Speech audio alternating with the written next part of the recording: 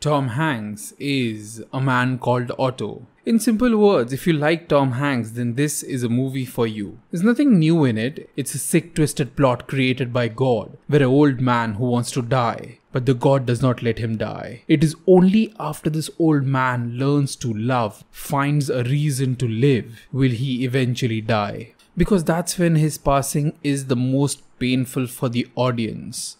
This movie really works if you connect with Tom Hanks' performance, because only then you will like his flashback love story and the new plot of him bonding with his new neighbor, relationship with whom can be best described as someone who is partly his love interest and partly someone who needs to be taken care of, like a child.